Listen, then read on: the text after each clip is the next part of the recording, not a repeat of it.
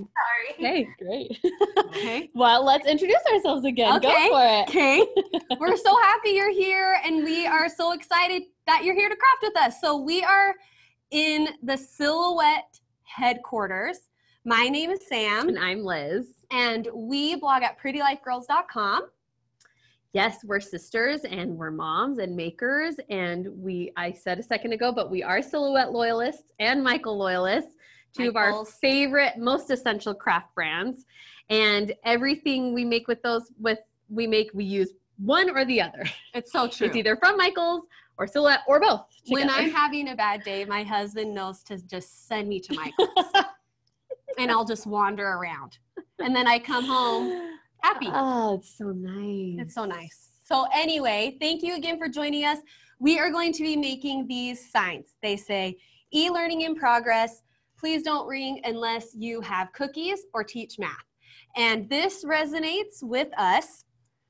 I have since put my child back in school because it was such a struggle. But for the first few weeks, I had my little boy at home doing first grade completely online. It was so hard. So those of you who are doing it, those of you who are sticking with it, or those who don't have a choice and that's all you have, bless you. We're with you. Our thoughts are with you. And there's nothing more frustrating than when your kid has settled in, they're focused, they're doing good, and then someone rings the door. And so that's what this sign is for. We are only letting in the essential people. Cookies, or Math. if you teach math, don't come to my door when I'm teaching the kids. Right, unless you can help me. Yeah. Unless you have something to offer in some way. Exactly. So what you need for this project, you need a wood plaque. You could do this one that we got at Michael's. You could do a square one. You could really use anything. You could do it on a canvas, whatever you have around, whatever fits your taste. You'll want some wood stain if you're doing wood, some paint. This is Folk Art Home Decor Chalk. You will need some vinyl or stencil material, a Silhouette cutting machine, a stencil brush or regular brushes, Jute, staple gun. You get the idea. If we left anything out, we will surely show you. Yes, as we go through it. So the first step for this one is to stain the board. So Liz, let's have you start on this. Okay, I'm gonna make a little let's spot. cover the table.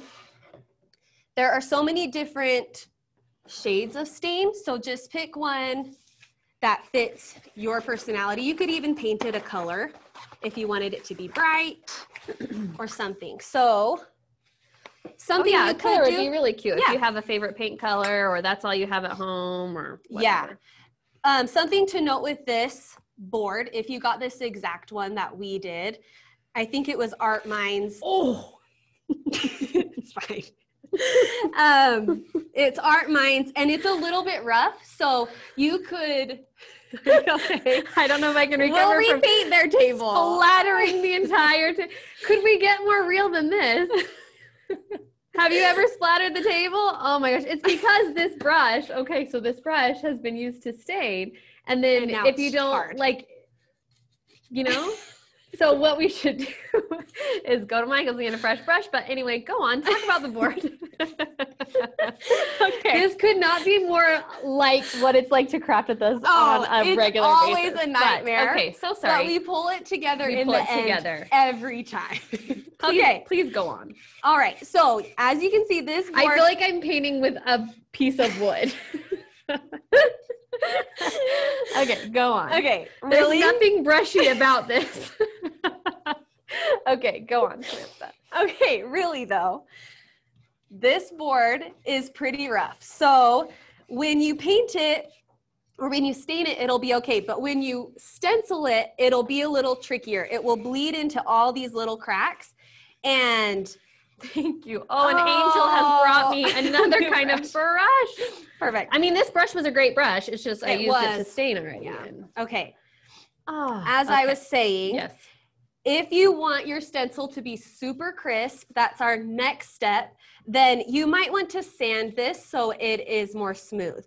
What we did, which we'll get to a little bit later, is We left it rough. We stained it, did the stencil, painted it, and then we took a little brush and touched up the edges. So if you like it to look more rough like this, then just be prepared to touch up the edges. And maybe if you like a little bit more rough, you get a smooth one and then you rough it up with some sandpaper or something just for ease of use, whatever you got to do. Yeah, so if it's smooth, you could stain it and then go at it with like some sandpaper to make it a little more rustic. Yes. Yeah, that would be good. Okay, you're doing so good, Liz. I'm really cruising now that I have this. We had a rough start, but brush. It's all going to be okay. So sorry, Silhouette, about your table, but you paint it. You asked us to come, so you should have known what was coming you were getting for you. Into. Okay, there you go. Perfect. So we're going to let this dry with the magic of technology. We have a dry one ready. Can you switch that out? Yes, let me just very carefully. Not that it matters since there's splatter anyway. Okay. Okay, so we're gonna bring this one in and set this one over to dry. We don't need this right now. All right, so now we're ready for our stencil. So I'm going to share my screen here and show you what we do now. So we're gonna open Silhouette Studio. Good, and we are going to go in, let's see, can I move this? Maybe? How do I make it go up so I can find the store button? Let's see if I can make it go away. Okay, I'm just gonna scoot it like this. We're gonna open the store. And in the Silhouette Design store, we're gonna type e-learning in progress, just like this, no hyphens or anything.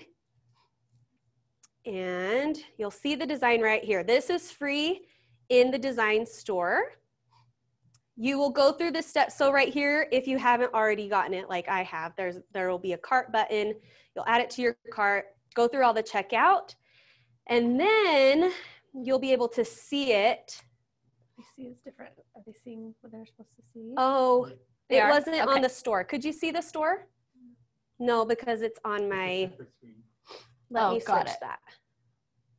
Let's see. New share. Okay. Let's show you this one more time. Good. Okay. So we typed in e-learning in progress right here. This is the design that you want. You're going to double click it. There will be a cart option right here. We've already bought it, so it's not here anymore. You'll add it to your cart, go through the checkout process. And then after you've finished the download, now I got to switch back. We're going to come back to Silhouette Studio, go to our library, and if you have a million things like we do. The Silhouette store is my favorite. They have There's so many cute things, and whenever I feel like I'm in a creative funk, I'll just scroll through and I'll see so many designs and I'll just want to make something again. So in the store, it has a hyphen. So if you're looking, trying to sort through all your things. So we're going to double click to open it on here. As you see, there are two different designs. There's one where the leaves go all the way around, and there's one where there's just a top and a bottom. So just pick whichever one you like best and bring it over onto your canvas right here. Excuse me. We're gonna stick with this one. And if you don't have slats in your wood like we do, you can just cut this as is. We have the slats, so we wanna make sure that our words fit. So we just got a ruler and found where the slats are. And then we came and using our grid, we know that there's one slat at 6 inches and then the other two are 2.5 inches away. So I'm just marking those with a line so I know where the slats are, so that I can make sure that my words fit. So you can see here that this e-learning would go right over one of the slats and would make it hard to read. So what we're gonna do is ungroup it a couple times until we can move the words. Let's see, nope, not yet. I'm actually just gonna cut a corner here. Let's see. And release the compound. Nope, that's not what I'm gonna do. I'm gonna keep ungrouping. There we go. Okay, so what you can do is you can just scoot this up and recenter it, move things around within those lines. So we would just do like that, so we know that it's not going to land right on the slats. And I'm actually going to bring these up a little just to center them. And there you go. So you would just send it. But first you'd want to delete those lines, right? Thank you for reminding me. You're going to want to delete the lines because otherwise it will cut that. And we need to make it a compound path again to cut it. Okay, so our design is ready. We're going to go to send. Cut. Why isn't it doing anything? Is it because we're not plugged into a computer? So we're just going to pretend. If we were plugged into a machine. So if we were plugged into a machine, we'd have red lines around our design.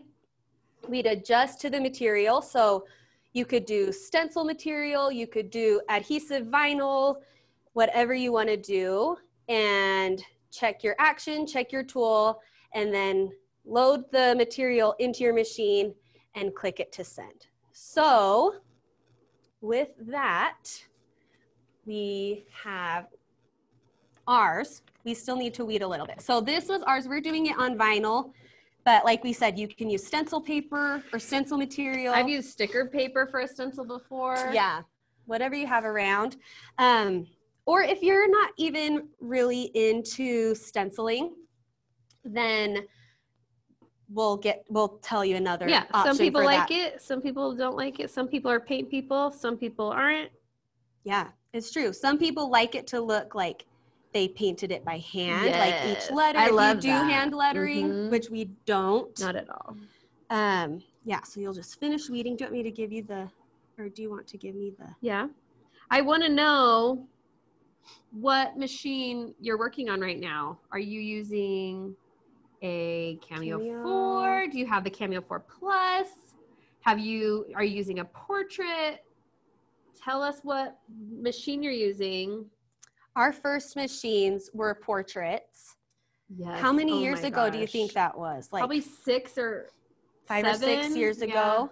And I just remember when I got the box, I was like, it was like like those movies where like you open the treasure chest and it glows. Yeah. It was like that for me. Like I opened the box and it was like it glowed and the angels sing, because it's like the things it unlocks for like you're creating is so amazing. And even though the portrait is so little, it does so much. Yeah. Okay. And I am so excited that now there's a newer version of the portrait. Excited.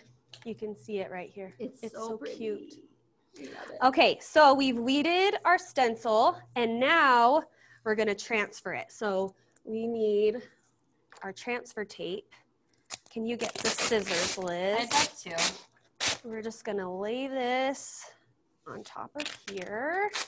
Also, Okay. I want to know who of you are out there doing e-learning? Are any of you out doing it? How is it going? Tell us about it. I'd love to hear how you're surviving it, because you got to be made of tough stuff. It is so hard. Yeah. All right, so we have put our transfer tape on. We're using a scraper to make sure it's on here really good. Doesn't need to be perfectly smooth. We just want to make sure, especially like these little babies, we want to make sure that they transfer well. And then I like to flip it over like this. Stain on everything. Do you guys see? This is so like my craft table at home. My husband, whenever he has to work on that table, he puts a blanket over the top of it because he never knows what's wet from like a mess that I made before, or like a bottle that's spilled. So he just covers it. Brings a blanket and puts it over, and then he works at that table. All right, so now we have this, and we can kind of see through it where the, oh yeah, okay, thanks.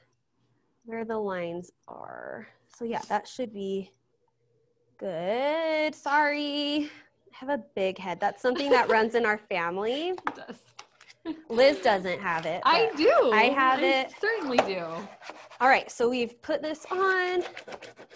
Now we want this to really adhere nicely. So I'm gonna push it hard. I'm putting my muscles into it. Whoa.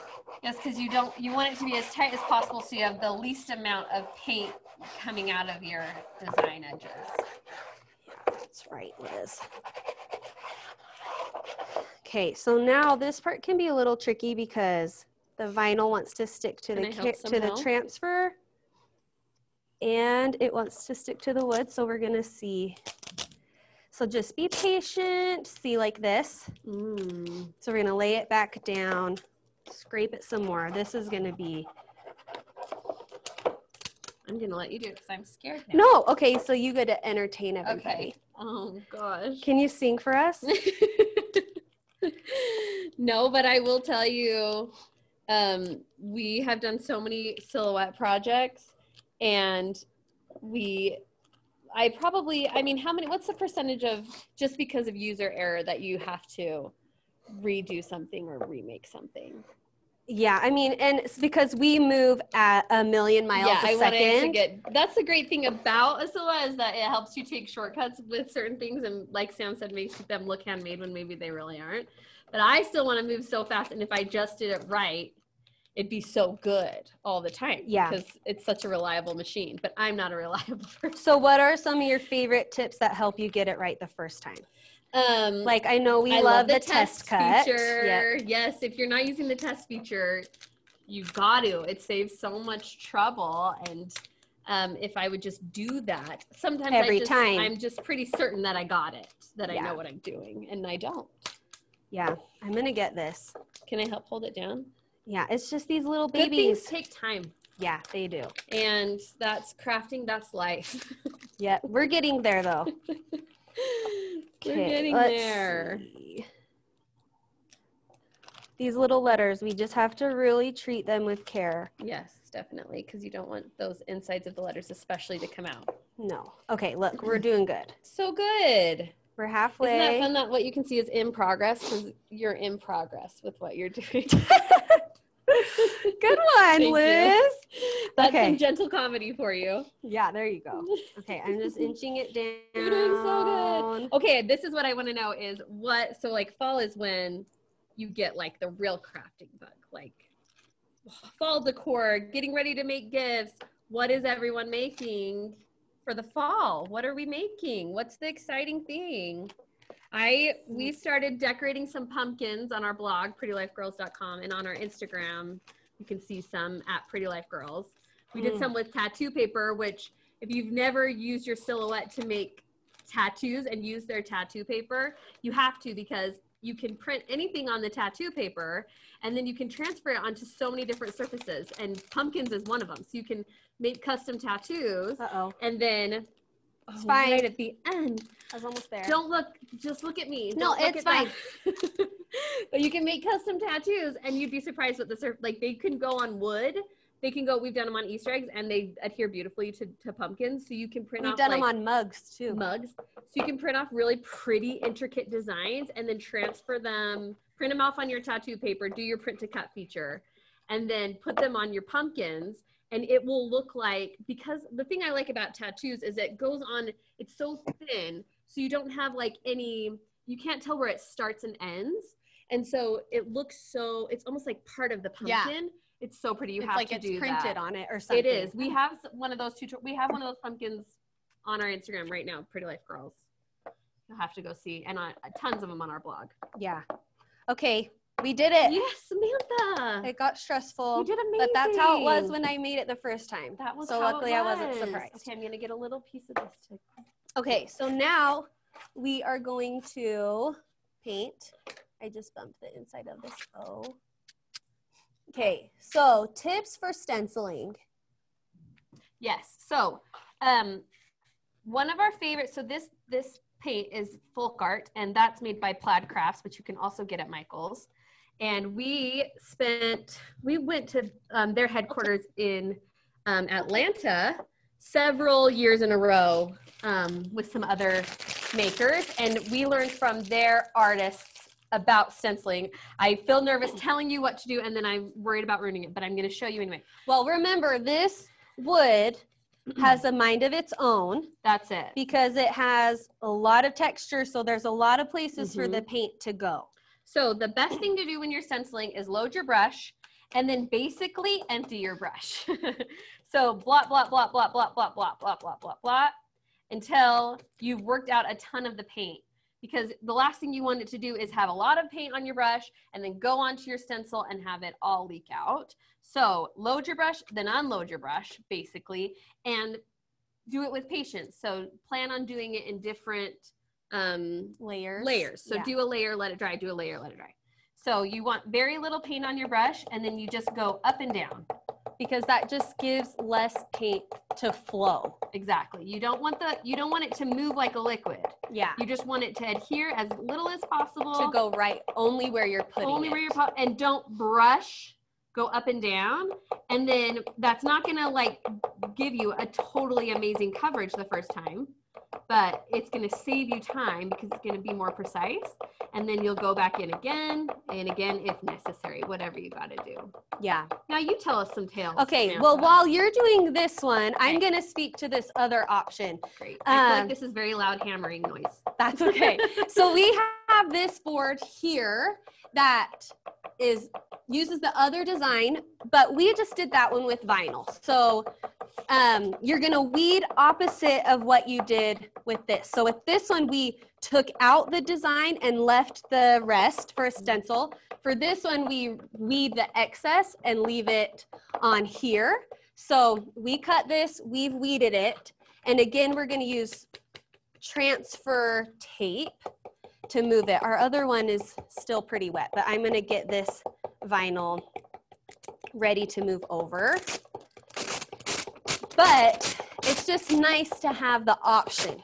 If you like we had said earlier, if you like paint, you like the look of that, you like it a little more rustic, or look a little more handmade, then you can do it that way.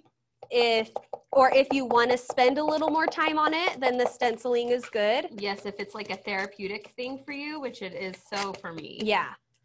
But if you want something that will come together quickly, that I did a terrible job putting that on there, that will be really precise. Like if you are going to paint it a bright color, then the vinyl would really pop against that. Oh my God. Or maybe you live in an apartment building and you're putting it on your door that's like in an interior hall or something, and so it's not going to be out in the elements.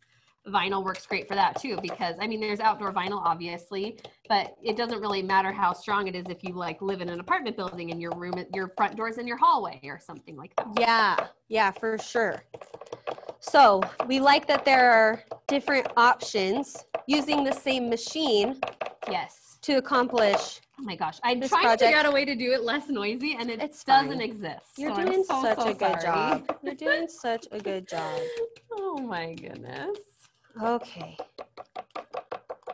How are we doing do we have any questions or anything? Are we doing good? Let's see. Doing good. This one isn't rocket science. No. It's pretty self-explanatory. It is, but you're doing so good. Thank you. I'm trying to go fast and not loud, but it's very tricky. It's just loud. It's just kind of loud. So then after you did this, you would just go over it a few more times until you like it. Yes. And you could even like peel it back a little so we can do that right now. See if it has enough contrast. So you can see. Right, I guess there. I don't have to lift. No, just on this I would outside say part. I would probably only go through one more time. Yeah. It's going to be the letters that you're going to want to give the most care to because you want to be able to tell what they say. Yeah. This outside piece is obviously going to be a little bit easier. Mm-hmm. The other thing is if you feel like the letters just aren't getting as clear as you want, take a paint pen and edit them a little bit or a little brush. Or a little brush and fill them in a little bit. Give yourself permission to just like do whatever you got to do to make it look how you want it to look. Mm-hmm. Yeah, and I liked using this chalk paint because it dries matte. The coverage is really good. The coverage is good. But an acrylic paint would be fine too, a multi-surface. I do see how using a darker stain really lends itself well to stenciling because you're going to be able to make out what it's saying a little bit easier than if you use like a blonde stain. Yeah. That would make it a little bit trickier to see exactly what. Yeah. So I guess you could do a lighter stain and then stencil with black words or something. Yeah, exactly. Okay. So you would probably go over it again. 1 or 2 more times. Let it dry completely between coats, but we'll peel it pretend. just for a reveal. Okay, so here is this piece. And you can see right there I went over. So that's like a place where you could just take your stain brush and just go over right over the top of that baby. Okay, let's keep, where's our hook? Oh, you got it. It's pretty good. It's pretty good. You did really good. Yeah, if you had gone over it one more time, it would have been perfect. Yeah. Yep. Okay, then I'm just going to use our weeding hook to get these inside pieces out. Just by comparison, I'll let you see the finished one so you can get an idea. Oh, I have a hard time with the direction. Sorry. I moved the whole table. Okay. We're very poised. Okay, there. So you can see one more coat would probably do that. Yeah, on this one, I shrunk down these words a little bit so that I could fit them within here. On this one, I moved the words up. So that's why the font looks a little bit different, because this one they were squeezed. Got it. Yeah, but just do whatever you like best. Yeah, however you want it to look.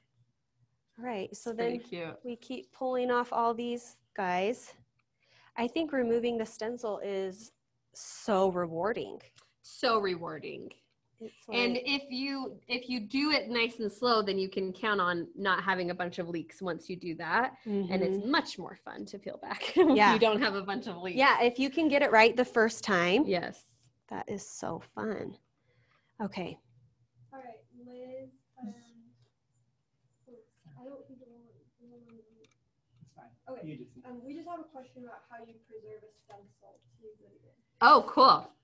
Okay, so you wouldn't preserve a vinyl stencil. You would want to use the stencil material. It's a lot more hardy.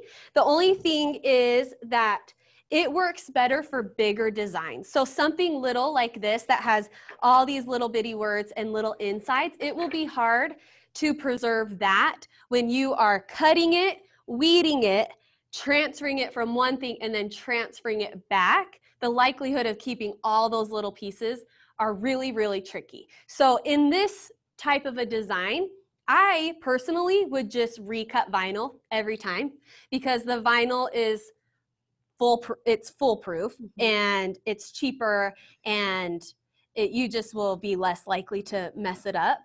But if you are doing a bigger design that you want to use and reuse, then the stencil material is the way to go. It's a lot heavier.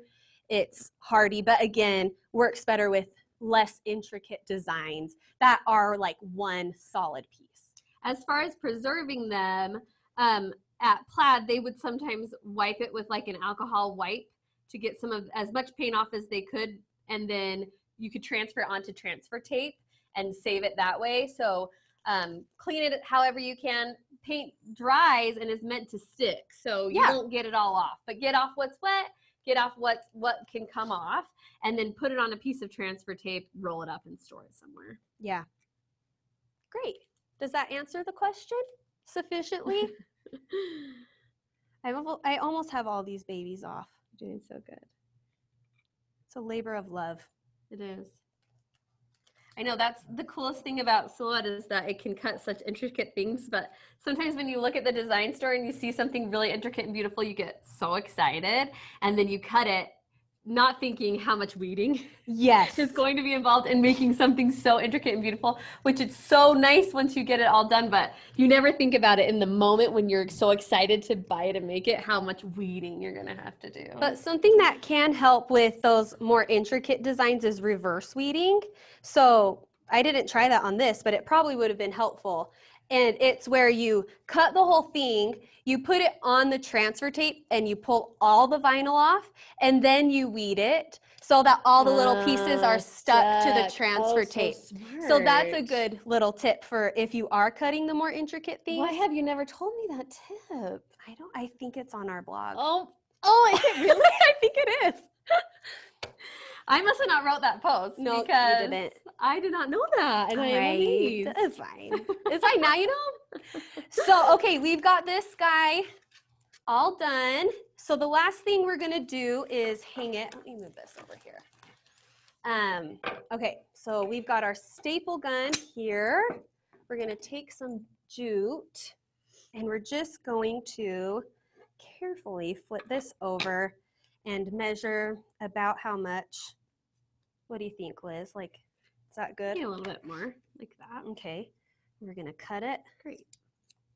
And then we're gonna just staple it. So you can see. Yeah, okay. So we're gonna do one right here. I'm gonna do 2 for good measure.